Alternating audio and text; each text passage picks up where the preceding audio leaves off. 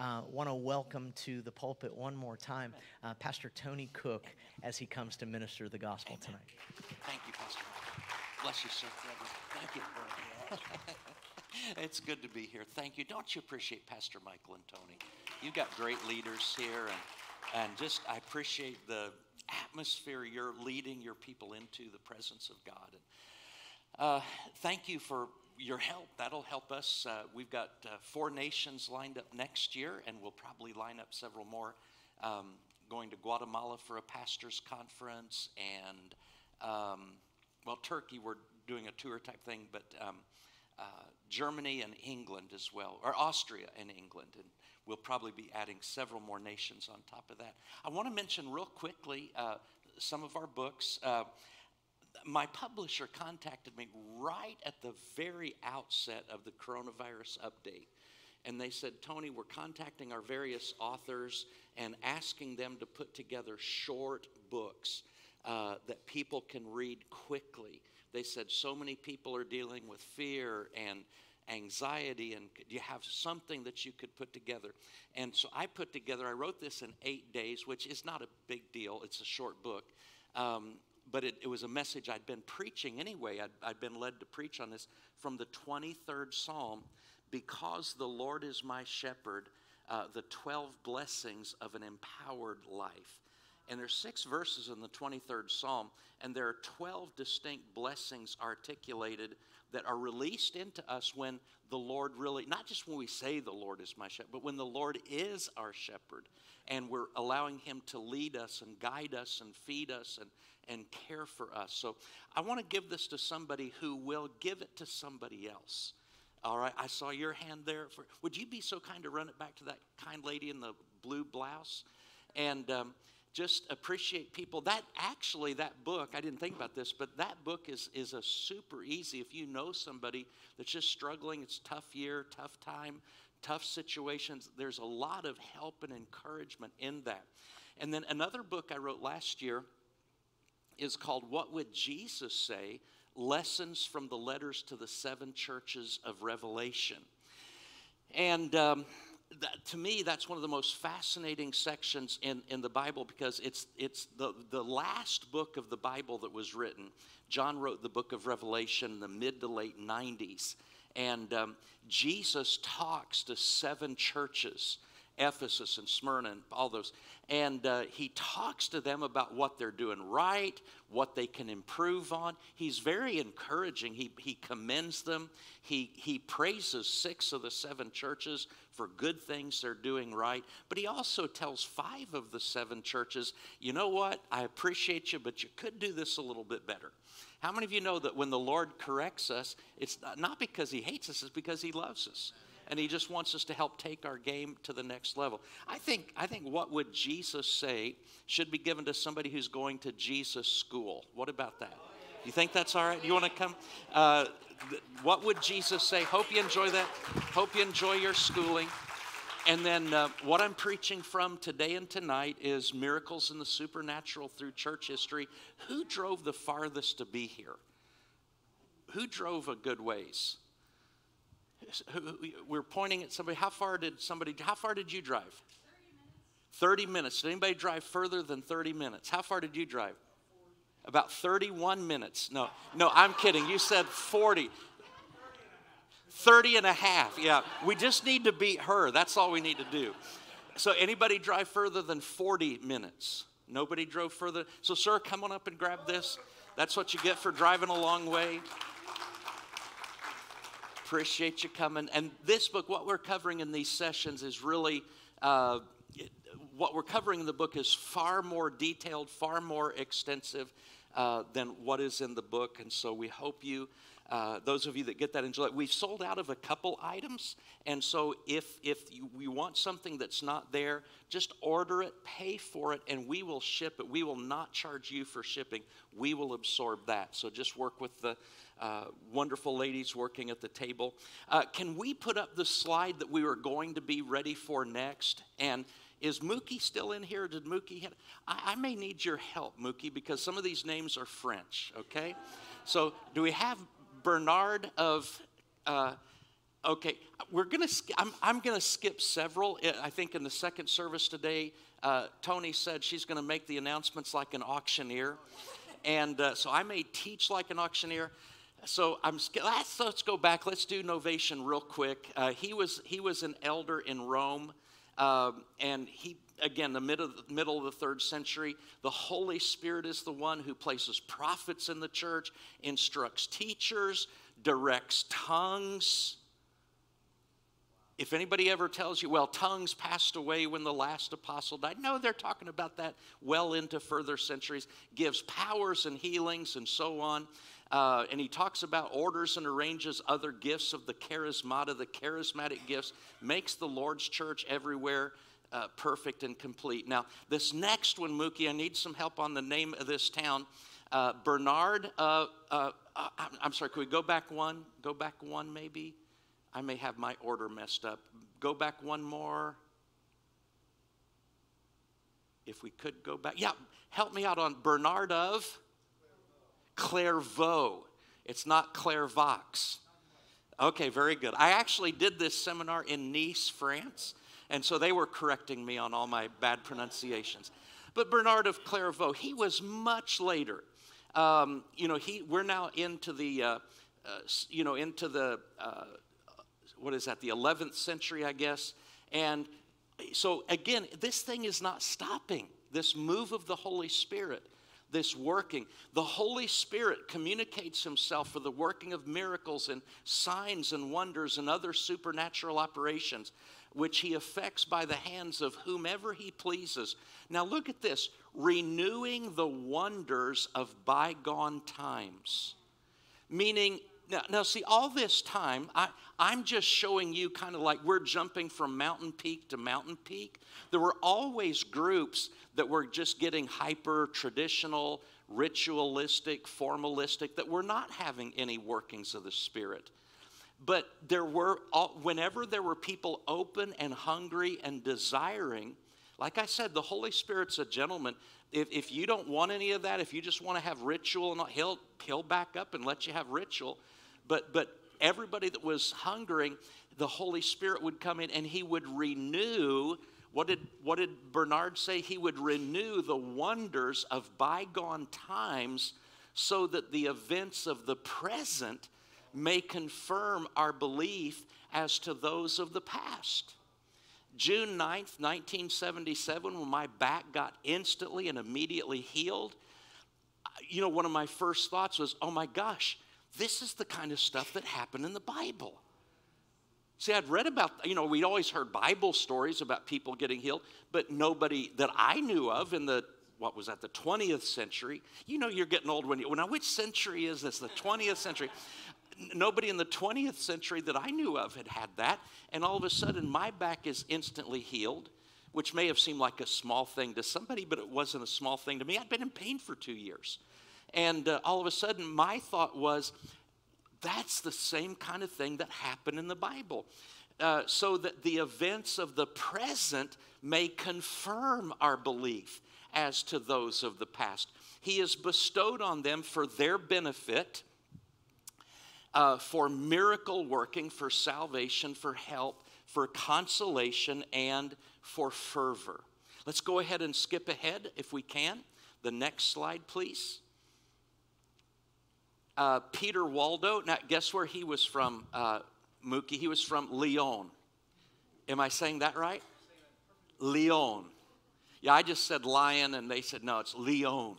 So he was from France also. You know what's interesting to me? And I love the French people. I've preached in Paris. I've preached in Nice. I've preached in another city that was over north of Zurich, Switzerland. No, it wasn't. It was north of Geneva. What's that mineral water? Not Perrier. Evian. It was very close to Evian. Is that a town in France? Evian. I preached very close to Evian, France. And there's just some wonderful people that love Jesus. But by and large, the general French culture has become very ultra-humanistic and not at all favorable toward religion. I don't know if you know this, but the Cathedral of Notre Dame in France, around the time of the French Revolution, they turned that into basically a pagan temple for a time. They turned it into the Temple of Reason, as opposed to being a church to honor the Lord Jesus Christ. And so again, no anti-national sentiment. I'm just saying it's interesting to me that starting with Irenaeus of Lyon, Peter Waldo, Bernard of Clairvaux, and now and different ones that I may not be covering here, but are in the book. God did some powerful outpourings in France. And Peter Waldo, again, was in the 1100s and into the 1200s. But his group, they were called the Waldensians, and they were actually kind of a form of early Protestants. Probably, 300 or 400 years, maybe 300 years before Martin Luther. Martin Luther wasn't really the first reformer, but his kind of took and spread everywhere. But there was much Reformation taking place long before Martin Luther in Germany. But the Waldensians came out with this statement, therefore concerning the anointing of the sick, we hold it as an article of faith and profess sincerely from the heart that sick persons, when they ask it, may lawfully be anointed with anointing oil by one who joins them in praying that it may be effective to the healing of the body, and so on. So they actually were praying for the sick, anointing people, and that type of thing. And so again, I'm just wanting you to see there's this continuous stream through the centuries that people were going back and saying, we need to get back to what the Bible says. We need to get away from the traditions of men and practice what the Bible says. Let's go to the next one if we can. And we're getting a little bit closer to more modern times. Martin Luther, everybody knows of him in one way, shape, or form. And Martin Luther was actually preaching in the year 1523 on a verse, and somebody tell me what this is, John 14:12. Pastor, you're not allowed to participate because you just preached or mentioned this morning. Anybody know what John 14:12 says? That's where Jesus said, verily I say to you, he who believes on me, the works that I do shall you do also. And greater works than these shall you do, because I go to the Father. Jesus said that the church, believing ones, would do the works he did and greater works because he was going to the Father. Here's what Martin Luther said when he was preaching on that verse. We must allow these words to remain and not gloss over them, as some have done, who said that these signs were manifestations of the Spirit in the beginning of the Christian era, and that now they have ceased. He said that is not right, for the same power is in the church still. Say this out loud with me. Say, the same power is in the church still. See, when Jesus rose from the dead and poured out the Holy Spirit, there were no instructions given to the Holy Spirit like this, that God and Jesus said, now, Holy Spirit, we want you to go down now and man, go full power until John dies, and then trim it back. And then just go at 42%, for the rest of the church age. Now, when the Spirit was given, and he's the same. Jesus is the same. And Martin Luther, man, they were coming out of a period of horrendous spiritual darkness. People were paying money to buy forgiveness.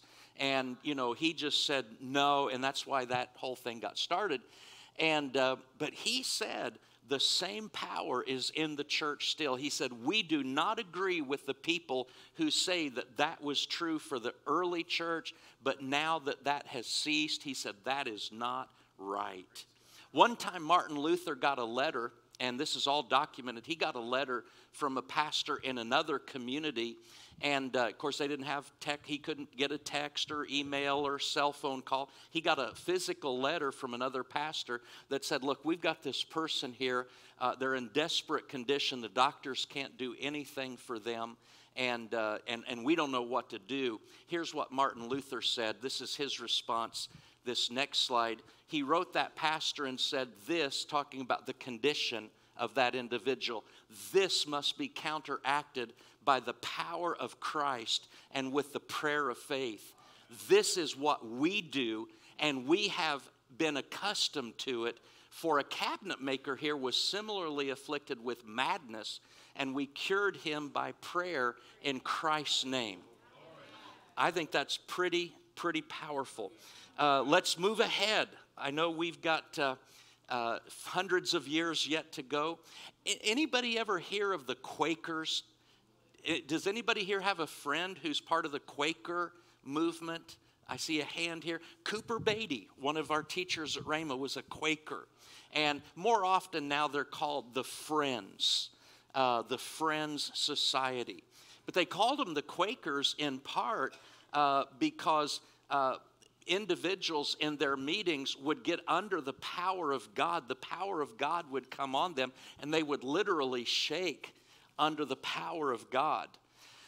And George Fox, who is the founder of that group, said this. He said, the Lord's power broke forth, and I had great openings and prophecies, and spoke unto them of the things of God, which they heard with attention and silence, and they went away and spread the fame thereof. Many great and wonderful things were wrought or produced by the heavenly power in those days, for the Lord made bare his omnipotent arm and manifested his power to the astonishment of many by the healing virtue whereby many have been delivered from great infirmities, and the devils were made subject through his name. So they had these things that we have today, kind of like in the charismatic movement, different signs and manifestations and things like that. They're not anything new. You've had these kind of outpourings. And one of the phrases I love there, it kind of in the middle of that, he said, for the Lord made bare his omnipotent arm. Do you know how the early church prayed? They prayed, Lord, stretch out your hand and heal through, the name of your servant Jesus, and enable your servants to speak the word with all boldness.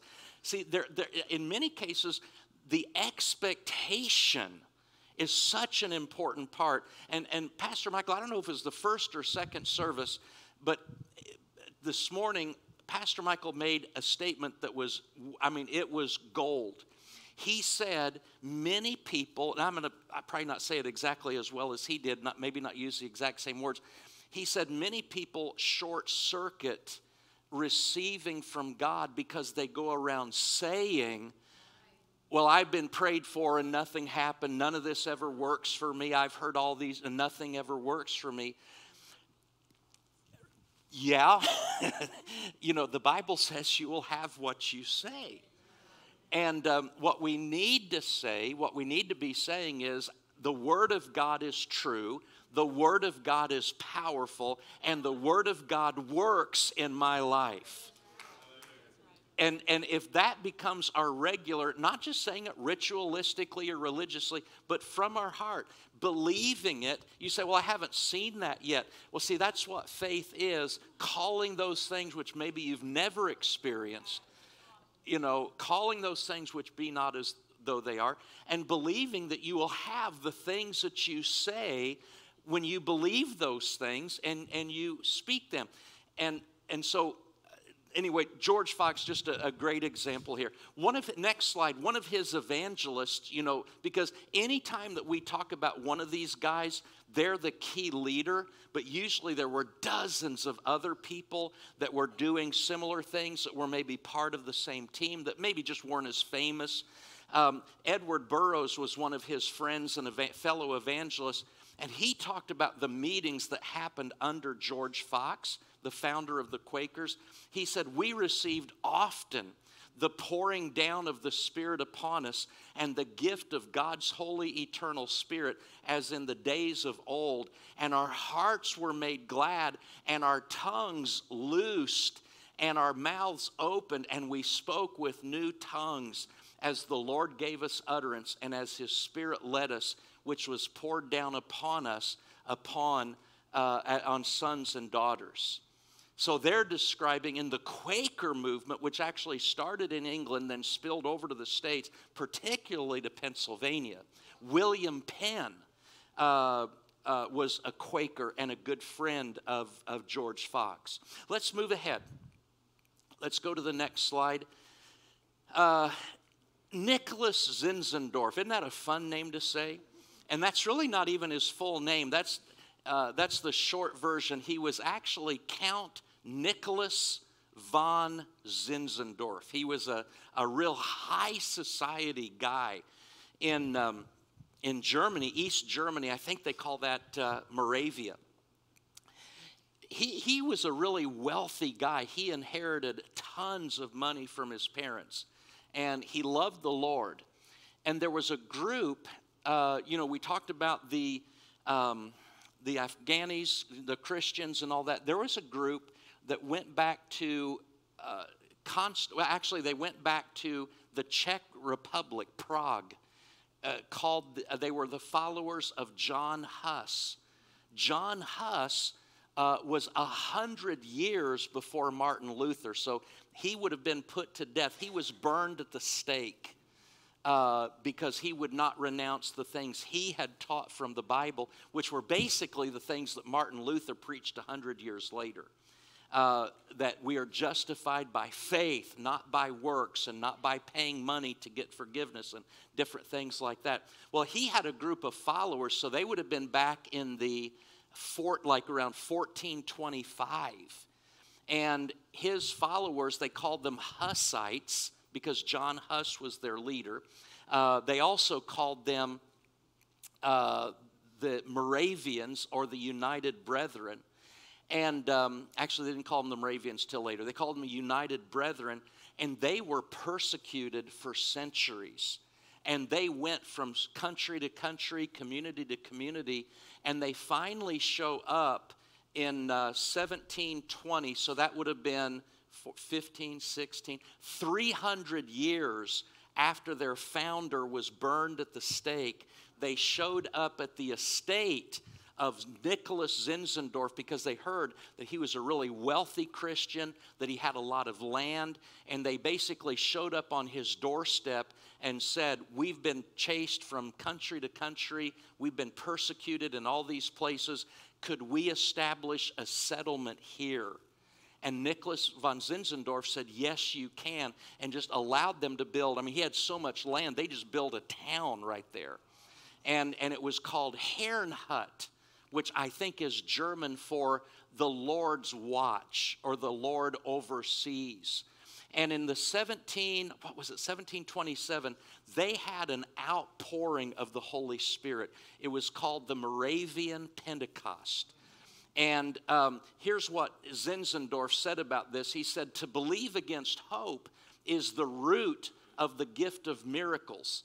And I owe this testimony to our beloved church that apostolic powers are there manifested.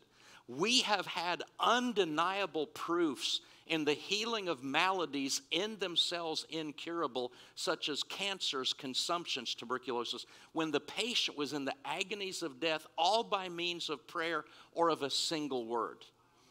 They had an outpouring of the Holy Spirit. This group, the Moravians, the early Protestants, Luther, Calvin, and all that, they had no vision for world evangelism. They were so fixed on, we've got to reform the church. And they actually kind of believed that it was really the apostles of the first century. Well, they kind of already went into all the world and preached the gospel, so we don't really need to do that. And so we'll just clean up the church. But Zinzendorf had a vision for world evangelism, for world missions. And I think maybe I've got some of the numbers here. Anybody here heard of Bethlehem, Pennsylvania? Is that east? Is that east? Either I was spirit-led or I got really lucky just then. We'll just say I was led, maybe. But first of all, here's what the Moravians did, this group. And they were not a massive group. But they started a prayer meeting 24 hours a day, 7 days a week, and it ended up lasting 100 years. And they began sending out missionaries. Nobody was sending, very, very little. But they launched 232 missions, established more than 30 international settlements based on the model there of prayer, worship, and simple communal living. Two notable American settlements still in existence today are Bethlehem, Pennsylvania, founded by Zinzendorf on Christmas Eve of 1741, and Old Salem in Winston-Salem, North Carolina. Now, the Moravians did a lot of good stuff, but let's go to the next slide, because if it were not for Nicholas Zinzendorf, you would have never heard of John Wesley. The Moravians had a tremendous influence in Wesley's life. How many of you here grew up Methodist or Nazarene or some holiness movement? They say that John Wesley is kind of not the official founder, but that 42 different denominations came out of his influence.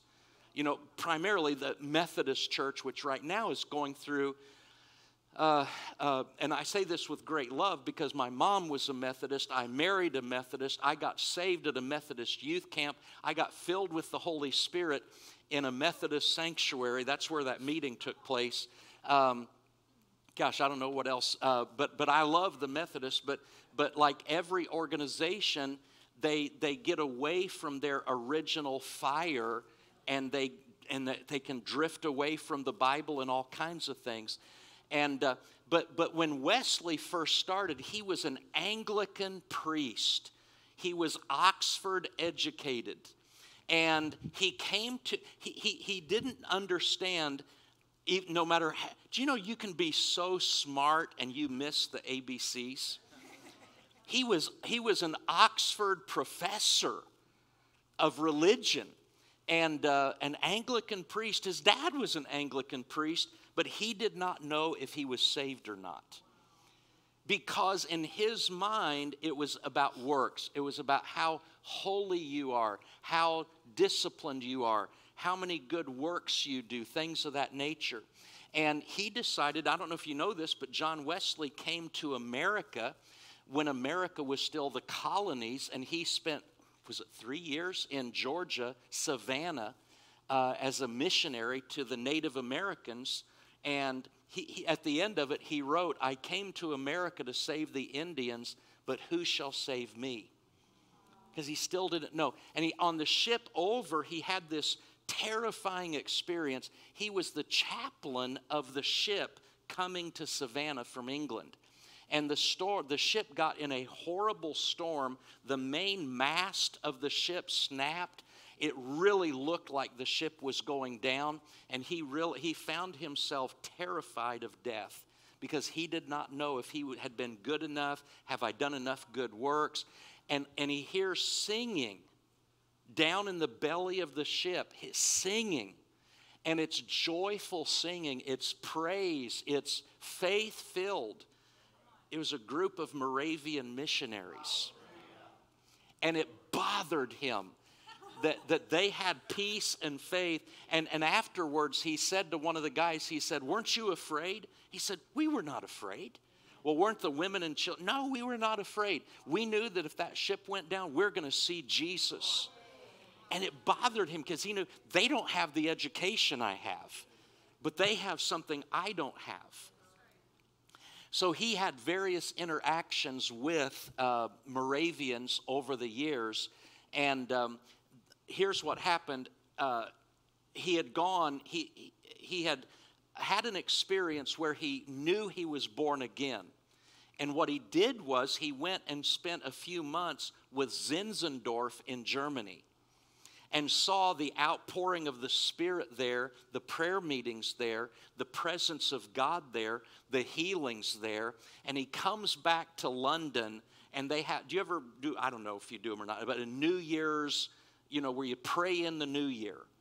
And he said at about 3 a.m, as we were continuing instant in prayer, the power of God came mightily upon us, in so much that many cried out for exceeding joy, and many fell to the ground. As soon as we were recovered a little. You've had a good church service when you have to recover from it, okay? As soon as we were recovered a little from that awe and amazement at the presence of His majesty, we broke out with one voice. We praise Thee, O God. We acknowledge Thee to be the Lord. I've spent, a lot of time. John Wesley's journals and writings on my bookcase are about like that. And I have not read every word, but I've read a lot of it. And man, the guy talks about answered prayer. He talks about praying for people that get healed. He talked about praying for his horse when his horse had a bad, foot and was having trouble. He rode by horseback everywhere, so his horse was really important to him. And, he just talks about tons of supernatural outpouring, manifestations of the Spirit, healings and miracles and things like that. We have another slide on Wesley, I believe. This is so powerful today because right now the Methodists are in the midst of a massive split. And they're splitting between the traditional United Methodists versus a new group, and I think of various groups, but the predominant one is a group called the Global Methodist Movement, which is tending to much more embrace the Bible as the Word of God, and the Bible is the standard for, and the other group is going with, the extreme liberal agenda of, homosexual clergy and performing same-sex marriage and things like that. And it's so interesting because in Wesley's day and further, holiness unto the Lord. Holiness was such a powerful theme. And here's what Wesley said. I think it's proving very prophetic. He said, I am not afraid that the people called Methodists should ever cease to exist either in Europe or America, but I am afraid lest they should only exist as a dead sect, having the form of religion without the power. And this undoubtedly will be the case unless they hold fast both the doctrine, spirit, and discipline with which they first set out. I think that's pretty amazing. So let's move on. Next slide. We want to come. How many of you think it's time to come to America? All right. Well, while Wesley was doing his thing in England, he had one little short trip to Savannah, Georgia early, but he was predominantly, 99% in England. At the same time, Jonathan Edwards, I think they were born the same year, Jonathan Edwards was leading a church in, was it Massachusetts? It was in Massachusetts, and Northampton. And they had, he was kind of the main theologian of what's called the Great Awakening in America. George Whitefield, the evangelist, came over from England. He was the evangelist of the Great Awakening, but Edwards was the theologian of the Great Awakening. Every theologian knows him. Many consider him to be the most important theologian ever to live on the American continent. He is respected, revered. You may not have heard of him, but you probably heard of a sermon he preached called Sinners in the Hands of an Angry God. Did you ever hear of that sermon? Man, it shook the daylights out of people. And people think that, well, he preached sinners, and he must have been one of these wild-eyed, raving lunatic preachers. No, he was hyper-educated. He read his sermons calmly. He never raised his voice. He literally read his sermons. He was very calm. But when he would preach some of these sermons, the power of God would fall. not all of his men, just there were seasons of revival that happened, but there would be times in Edward's meetings where people, what we would call being slain in the Spirit or falling under the power of God, he had people sometimes that would be slain in the Spirit for 24 hours. They would fall out while he was preaching. And, can you imagine, somebody falling out during this morning's sermon, and by tomorrow morning they're still just lying there, and people would come from nearby communities just to come look at these people. How long they've been down there? 16 hours. They didn't even get up to go to the bathroom. Nope. But when they would come to, boy, they would have seen heaven, or they would have had some spiritual experience or whatever. But Edward said the town seemed to be full of the presence of God. There was scarcely a single person in the town, old or young, left unconcerned about the great things of the eternal world.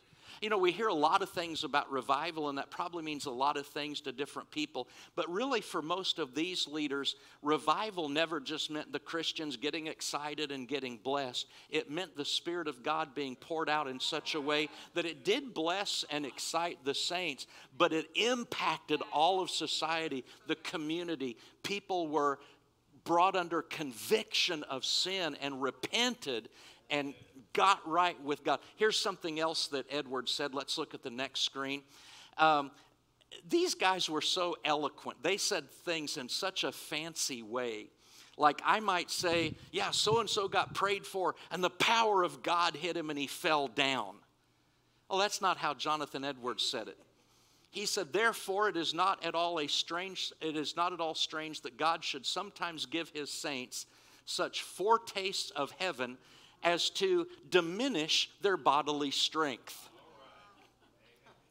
So if you ever bring a friend to church and somebody gets prayed for and falls down and all that, and they say, what just happened? Don't just say, oh, they got slain in the Spirit. No, say, it's not strange that God gave this person such a foretaste of heaven, that their bodily strength was simply diminished. Maybe don't explain it that way, because what? What are you saying? Let's move ahead, if we could. Edward Irving, back in England, they had a charismatic run, a charismatic movement, speaking in tongues. They began to understand tongues as a devotional prayer language, not simply a means of, like on Pentecost, preaching so that people hear the gospel in their own language. And he made this statement. If they ask for an explanation of the fact that these powers have ceased in the church, meaning Pentecostal, powers of the gifts of the Spirit, he said, my answer is, they may have decayed just as faith and holiness have decayed, but that they have ceased is not a matter so clear. See, if you're going to make the argument, well, I've been in church all my life and I've never seen anybody healed, therefore healing must not exist. Do you know you can go to church some places and you'll never see any evangelism? Does that mean evangelism has ceased? The fact that a group has not experienced something doesn't mean that God has changed his heart and his attitude. Let's move ahead. We're going to come back to America. Doesn't he look happy? Now, we're in Ohio. Where is Oberlin? Does anybody know where Oberlin College is in Ohio? Southwest Ohio. Finney ended up being the president of Oberlin. And at the time, I don't know where the university is now, but at the time, he was a fire-breathing evangelist. He described one of his experiences. He was connected with what we call the Second Great Awakening in America. His involvement was primarily up in the Northeast, especially New York, a little bit over into New England. But his meetings, he had one time he was preaching and 400 people fell out. They have records from some of his meetings that when he would preach, like everybody in town got saved. The mayors, the judges, not just one class, middle class, lower class, everybody, upper, middle, lower.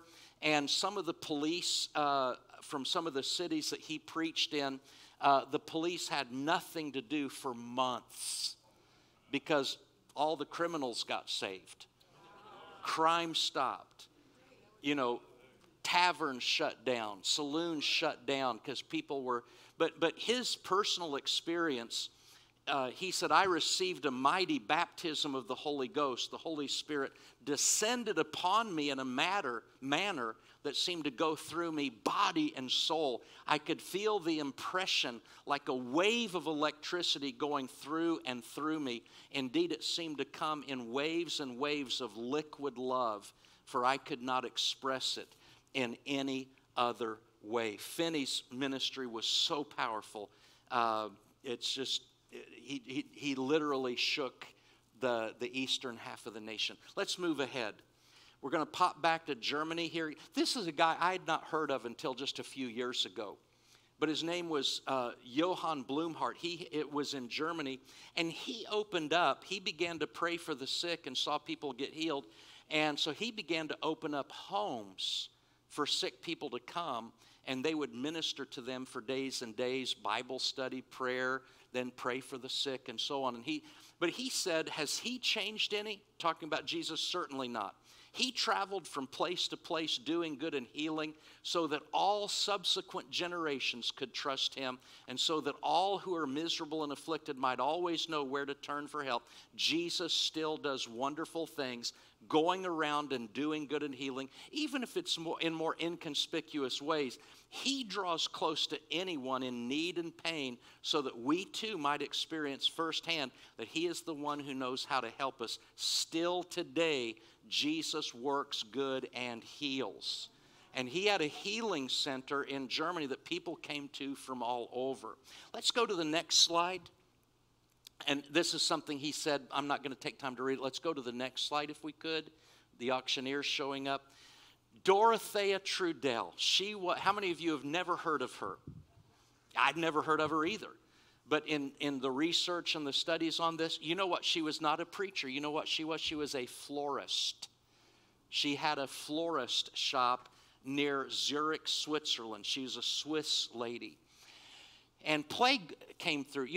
We're kind of shocked about coronavirus, but in world history, plagues went through, they were not uncommon. And we've got a pretty low mortality rate. Now, this is not to take anything away. If you've lost a loved one to COVID, I'm not trying to minimize that, or if you have a friend who's struggling, or if you've struggled. But, we're talking about some of these European plagues and plagues in different parts of the world. They'd knock out 30% of the population. Germany went through a period where, they had the 30-year war and they had plagues and famine. Germany, in one 30-year period, the population went from 16 million to 6 million in one 30-year period. So I'm not trying to minimize, the pain and suffering that people have felt, but this is a pretty low-key thing compared to some of these that have knocked out 30, some 40% of the population, with that kind of mortality rate. Well, long story short, Dorothea grew up in a home. Her father was an alcoholic and, didn't provide for the family. And the mother raising the children, all she could do was pray for her kids. When they got sick, they had no money to go to a doctor. So they just pray for the kids, and the kids would get healed. And this plague comes through Switzerland, and she had 5 employees heading up a florist business. All 5 of her employees got the plague. She remembered how her mom used to pray for her, and how that she would anoint with oil. And so she calls these 5 sick employees together and reads James 5:16, 17 to them, and says, I want to pray for you and anoint you with oil. Well, all 5 of them got healed. And the word started spreading, and people started coming to her from everywhere. And she ended up buying 3 different houses beyond the one she lived in. She bought 3 houses, and people were coming from all over. Well, a doctor got jealous and charged her with practicing medicine without a license, and she got shut down. And she appealed it, lost the appeal. She appealed again. I think she appealed like 3 times. She finally got to the Supreme Court, or what we would call the Supreme Court in Zurich, Switzerland. And she had a good attorney helping her that final time. And what they did was they arranged 100 testimonies of people who had gotten healed. And many of the people who testified were the doctors of these people who had gotten healed. And so this is recorded in the court system, in the court records in Zurich, Switzerland, yet today. And the judge said, well, you're not practicing medicine, you're practicing faith. And they gave her the clearance, and she opened up, and God just used her in a remarkable way. And all they did was, in these homes, they would get people together, they'd have Bible studies, they'd build their faith, they'd teach them how to receive by faith, and then they'd pray for them, and it was a pretty remarkable thing. We come across, let's go to the next slide, Dr. Charles Cullis in Boston heard about what was happening with Blumhardt in Germany and Dorothea Trudel in Switzerland. Now, Dr. Cullis was a medical doctor, and he was treating especially tuberculosis victims. And he said, well, if God will heal in Europe, I bet he'll heal here too. And so he had a cancer patient, actually, who had been bedfast for, I think, 5 months.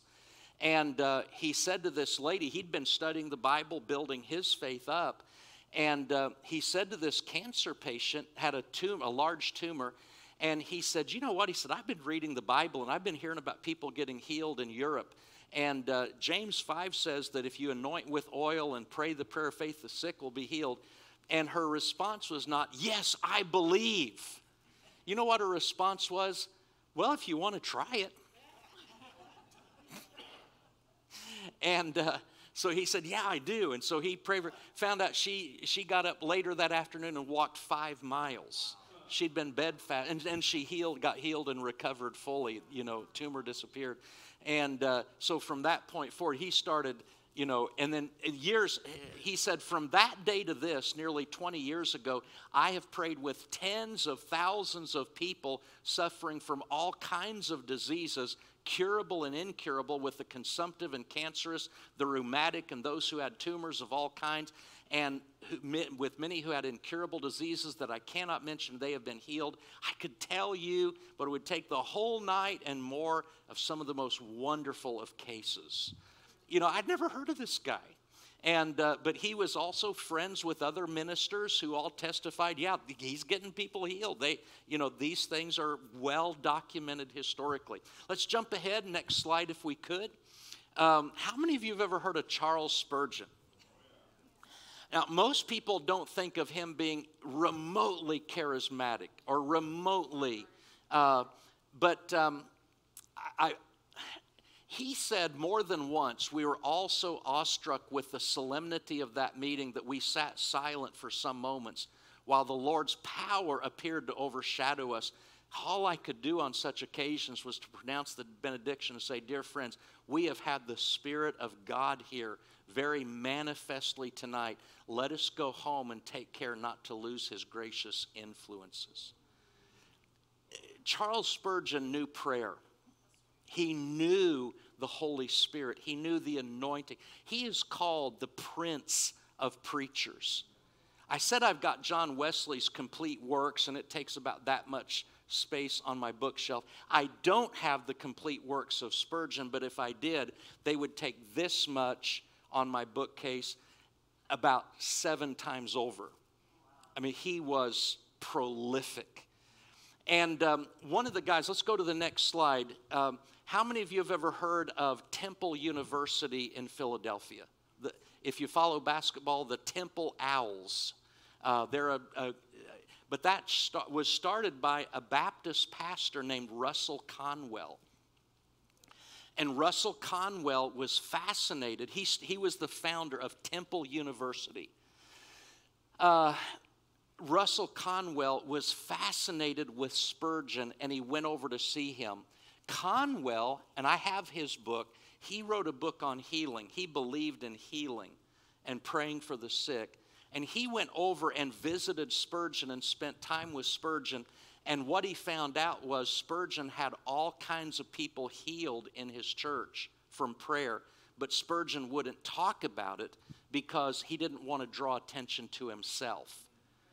So Russell Conwell wrote, there are now living and worshiping in the Metropolitan Tabernacle, that's Spurgeon, hundreds of people who ascribe the extension of their life to the effect of Mr. Spurgeon's personal prayers. They have been sick with disease and nigh unto death. He has appeared, kneeled by their beds, prayed for their recovery. Immediately the tide of health returned. The fevered impulse became calm. The temperature was reduced, and all the activities of nature resumed their normal functions within a short and unexpected period. And one thing that a lot of people don't know about Spurgeon, his sanctuary seated 5,000. I mean, when they say he was the prince of preachers, he was famous and he was popular. And then he had people that didn't like him too. But he talks about in his autobiography, and he didn't call it a word of knowledge. Because in his mind, he kind of thought that the gifts of the Spirit had stopped too. But what happened is they were happening anyway. That's kind of a different twist on things. But he talks about different times when he's preaching. Now remember, he's preaching in front of 5,000 people, and he gave examples. He said, one time I pointed up to the balcony and said, there's a young man sitting right up here. The gloves that you have in your coat pocket are not yours. You stole those from your employer, and God wants you to make it right. After the service, an usher, came up to Pastor Spurgeon and said, Pastor Spurgeon, do you have a minute to talk with this young man? And this young man, his head's down. He said, Pastor Spurgeon, he said, I've never stolen anything before. And he said, I'm the one you're talking about, and I'm gonna get these back to my employer. I'm gonna make it right. And he said, and one thing, he said, Pastor Spurgeon said, you're not gonna tell my mom, are you? And he said it would kill her if she knew I did. Another time he said, there's a gentleman over here. He said, you've got, and he called out the name of the liquor that he had in his jacket pocket. And he said, God wants to set you free from that. God wants you to, and he did that. And let's look at the next slide. He said, he was talking in his autobiography about those examples. He said, I could tell as many as a dozen similar cases in which I pointed at somebody in the hall without having the slightest knowledge of the person or any idea that what I said was right, except that I believed I was moved by the Spirit to say it.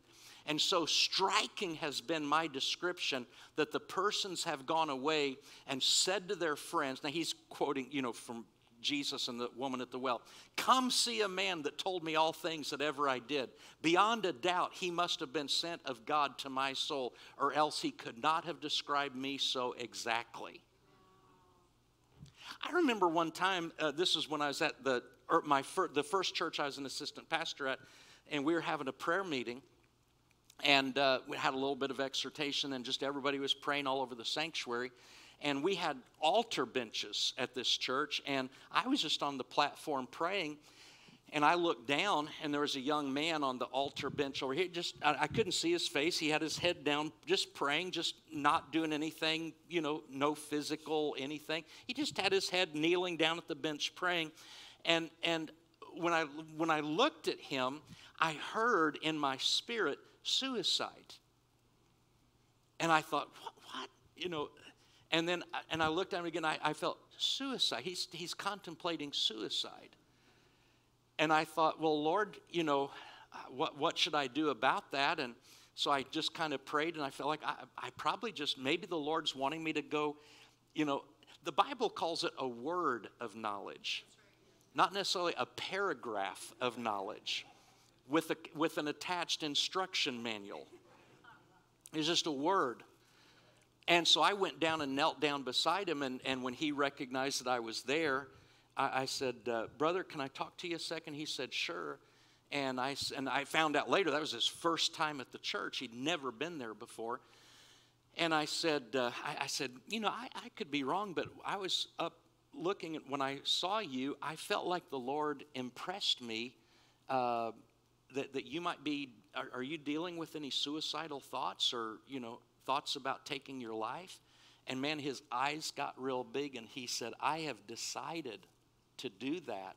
And he said, I just saw this church, and he said, I was going to do it early this week. And he said, I saw this church, so I thought I'd just come in and give God one more chance. And so, you know, I prayed with him, and, you know, and God broke through into his life. But see, sometimes we need these tools of being led by the Holy Spirit.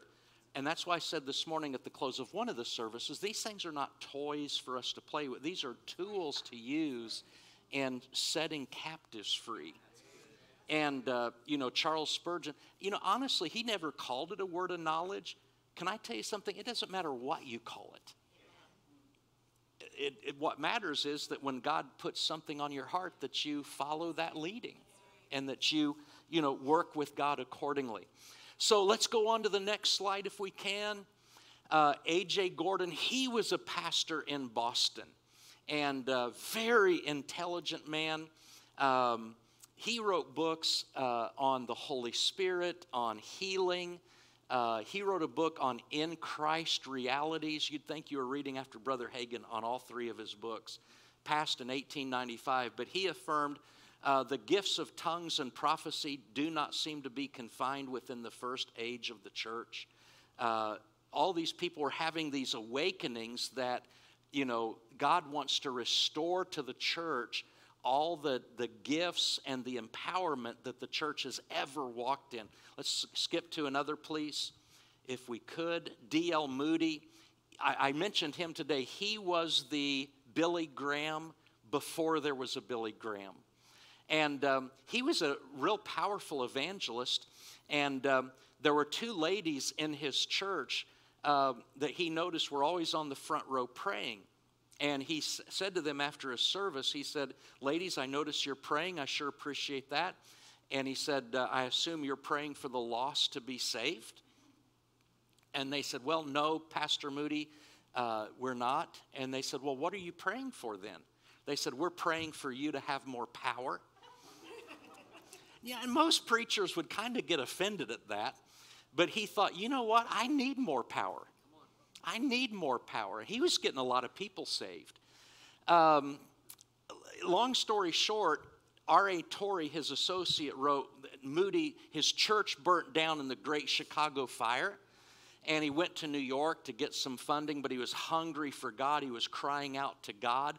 And he was walking on Wall Street. Can you imagine God being on Wall Street? He was walking on Wall Street, and he said the power of God fell upon him as he walked up the street, and he had to hurry off to the house of a friend and ask that he might have a room by himself. And in that room, he stayed alone for hours, and the Holy Ghost came upon him, filling his soul with such joy that at last he had to ask God to withhold his hand lest he die on the spot from very joy. He went out from that place with the power of the Holy Ghost upon him. Now, that's what R.A. Torrey said. His associate said that about him. Moody talks about it too in some of his writings, but he said, it's so sacred to me, that moment, that experience. He said, it's really hard for me to talk about it. It was just too holy and too sacred. But can you imagine having to say, God, please pull your hand off, or I'm going to die from joy? Have you ever seen a death certificate that this person died from joy? I don't think that's ever happened. But anyway, Moody, he said that from that point on, he just saw the number of people getting saved multiply. Like before he might preach and 5 people would get saved. Well, now 25 are getting saved at these different meetings. Very quickly, move ahead. We're about to wrap up. A.B. Simpson, we talked about him at lunch. He's the founder of the Christian Missionary Alliance. And Simpson said there appears to be no reason why this gift of tongues should not appear at any time in the history of the church. It was not always employed in the apostolic church as the vehicle of preaching to people of other languages, but rather as a channel of direct worship and adoration. In the Bible, there's 3 types of tongues really that are mentioned, and people get confused because they think it's all one and the same. But on the you see people like on the day of Pentecost, tongues was used as a means of communicating the gospel to people in their own language. That's a public version. There's another public version in the church where somebody will simply give an utterance in tongues and somebody interprets it, and that's for the first was for the reaching of the lost, the second is for the edification of the church, and the third is where Paul says, he that prays in an unknown tongue is not speaking unto men, but unto God, that when you pray in the Spirit, you edify yourself. So tongues is not all one and the same. There's a public version for evangelism. There's a public version for the edification of the church. And then there's a private venue of tongues for personal edification. And people lost that for a long time. And people like A.B. Simpson began to recognize that. Finally, or not finally, but almost finally, next slide. William J. Seymour, do you know him? He's the guy that God used to spearhead one of the greatest outpourings of the Spirit in all of church history, the Azusa Street Revival. And we write about it in the book. There's more extensive writings. But he made this statement. I love this. He said, the Pentecostal power, when you sum it all up, is just more of God's love. If it does not bring more love, it is simply a counterfeit. I saw a little thing here a while back that said it doesn't matter if you speak in tongues if you're mean in English. So we want the gifts of the Spirit and the fruit of the Spirit. Finally, and this is really finally, let's move on. Billy Graham, I think most respected minister in American history. You say, well, why are you bringing him up at a deal for, miracles and the supernatural? He was more of a Baptist. His wasn't really a ministry of healing or gifts of the Spirit. He just preached the simple gospel and, that. Well, thank God for Billy Graham. But he recognized some things. Did you know he had a real strong friendship with Oral Roberts? Billy Graham, I think, is undoubtedly the greatest minister in American history, especially of the 20th century, but he was kind of in that Baptist stream. Oral Roberts was in the Pentecostal stream, but those guys were buddies. And Oral invited Billy to be the commencement speaker when ORU, Oral Roberts University, was dedicated in 1967. And I know this through some personal friends who knew Oral personally, that they were together often, and one of the first times they were together, Billy Graham said to Oral, Oral, would you pray for me in other tongues? And Oral, happy to do it, prayed for him in the Spirit, and afterwards, Billy Graham said, thank you, nobody's ever prayed for me that way before. And every time they got together after that, Billy would always say, they'd always slip away somehow, and he'd say, Oral, pray for me in the Spirit.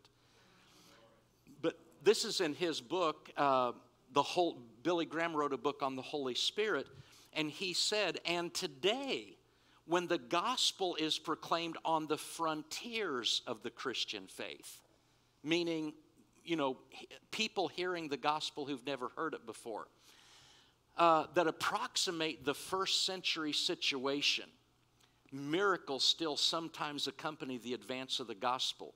As indicated by both the prophets Hosea and Joel, as we approach the end of the age, we may expect miracles to increase.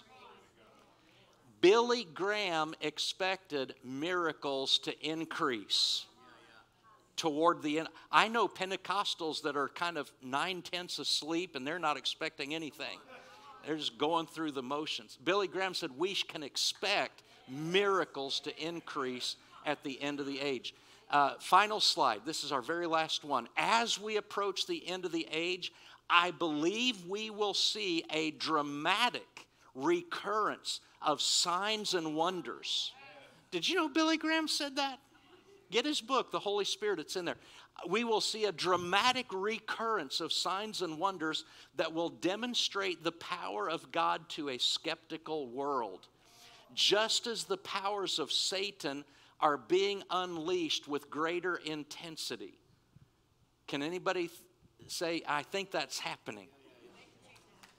Just as the powers of Satan are being unleashed with greater intensity, so I believe God will allow signs and wonders to be performed. I'm going to tell you what, I opened this morning by talking about how that, there's an intellectual side to Christianity, informational, devotional, ethical, moral. All those are wonderful, and we don't want to lose any of those dimensions. But there is a supernatural component to Christianity. And we're not going to win the world just because we're smart, just because we can quote Bible verses, although thank God for the Bible and thank God for the power. But there has to be not just the Word, but there also needs to be the manifestations of the Holy Spirit. Let's all stand up. Father, in Jesus' name, let's all lift our hands right now and let's just come into agreement. Father, we hunger now. Lord, we see what you've been doing, that you've always, you've worked through people, through men and women. You've worked on different continents and different parts of the world, that whenever people would open their hearts to the fullness of your Spirit, you were so eager to pour out your Spirit. But Father, we have to hunger and thirst for that. We have to desire that. We can't resist the Spirit, grieve the Spirit, quench the Spirit. Lord, we have to do exactly what Pastor Michael and Tony were exhorting earlier today. We just have to open up our lives and our hearts to the fullness of the Spirit. And Lord, in the early church, they prayed, and we pray now that you would stretch forth your hand by healing folks in the name of Jesus, and that your ministers would be given boldness to preach and to lift up that wonderful name. And Father, we just ask you right now, go ahead and lift up your voices in the Spirit. Lord, we just thank you for an outpouring. Thank you for days and times of refreshing yet to come. Thank you for gifts being unleashed and operations of the Spirit being poured out upon and through your church. Lord, we just thank you for a great harvest of souls in the days to come. That, Lord, you'll make us skilled laborers in flowing in the love of God, flowing in the Word of God, flowing in the Spirit of God, and that you'll make us great ministers of reconciliation, helping people being reconciled to God. And that, Lord, you'll work through us to your glory and to your honor. Father, we thank you for it. We believe that great days are ahead. And Lord, we're not just going to pray way out in the advance. We pray right now, right here. Lord, if there are people here right now dealing with sickness, we curse that sickness. We curse that condition. Lord, that person dealing with high blood pressure, Lord, we just curse the cause, the root cause of that. And Lord, we just thank you for healing coming into their body. That person that's been dealing with great tension in their system, anxiety in their system, Lord, flood them with the peace of the Holy Spirit right now. Do a healing work in their bodies. Lord, anybody here with growths or tumors or anything that should not be in their body, Lord, we just thank you for the power of God dissolving it, destroying that invader. Lord, we just thank you for conditions, health conditions, being made normal and whole. And we expect great reports in Jesus' name. And Lord, thank you that you empower your people with the fullness of your Spirit, that this is a people who are full of power, full of glory, full of the Holy Ghost. We thank you for it. Why don't we pray for your pastors right now? Tony and Michael, could you just let me pray for you guys? I'll take your hands here. You stretch. How many of you know it's important to pray for your leaders? Father, we thank you for the call of God that's so evident upon Pastor Michael and Tony. And Lord, we thank you for their obedience to follow you, to walk with you, to recognize your leading. And Father, we just pray for even greater wisdom. Lord, I know that they've prayed, Lord, show us what to do. Show us how to do it. And Lord, we just thank you for the spirit of wisdom and revelation. That, Lord, you'll increase the sharpness and the clarity of their focus. And that, Lord, grace, great grace will be poured out upon them and their entire team. And that, Lord, they'll not be laboring at all in the energy of the flesh, although our flesh feels it. But, Lord, they'll be operating from the strength and the power of the Holy Spirit in all that they do. And because of the presence of your Spirit, there will be an ongoing refreshing in their lives. And Father, we thank you that they'll lead in such a way that when it's all said and done, they will know, everyone will know, that what they've done has been by the hand and the leadership of God. Father, we thank you for it in Jesus' name. Let's lift our hands one more time and thank God for his goodness. Thank God for his mercy. Thank God for his presence. Hallelujah. Amen. Thank you, Lord. Good days ahead.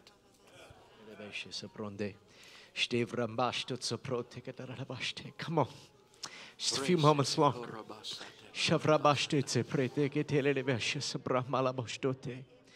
Stimbrambashto pronde bekashto pronde rebeste pronde ketere bashende. Framalabashto pronde ketere rebeshe pronde rebeshe pronde. Frimalabashta pronde gelere rebende.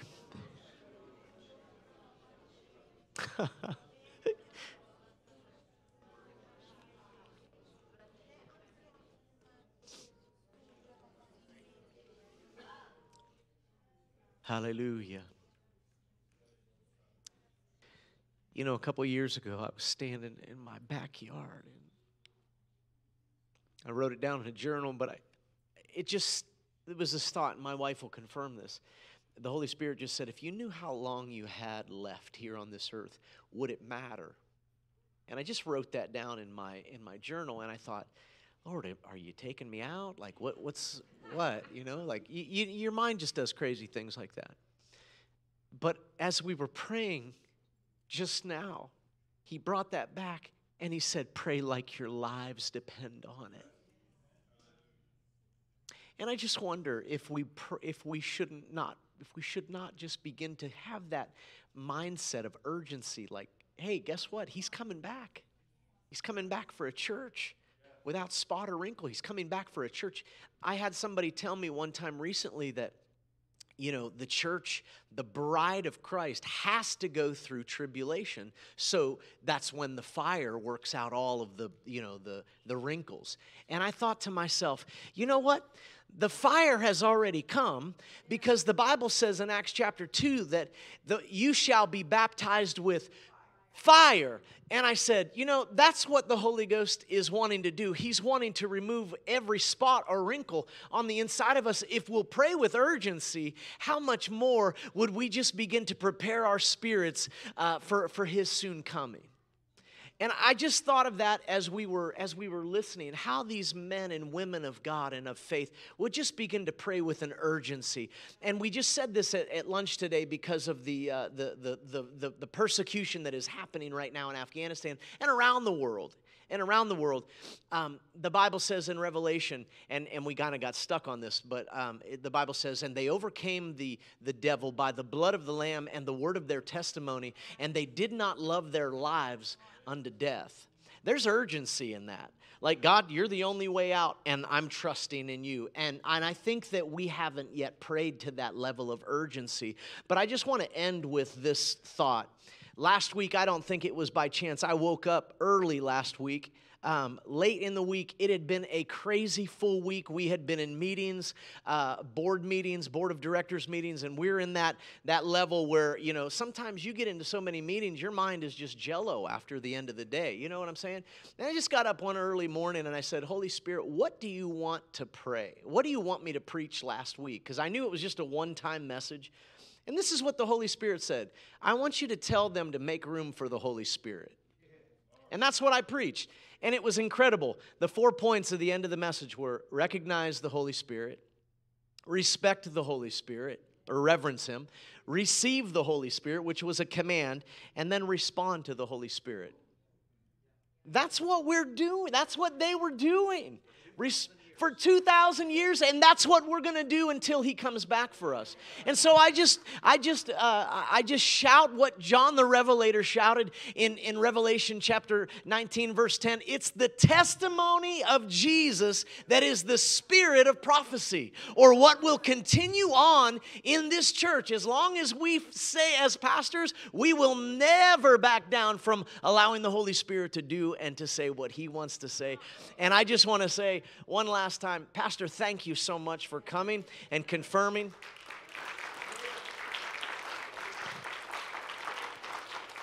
If for no other reason, we know this, we're on the right track, guys.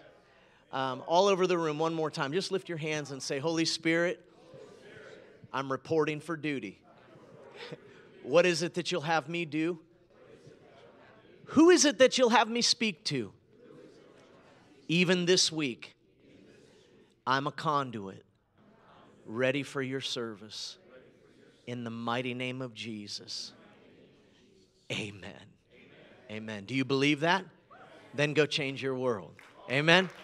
We'll see you tomorrow night.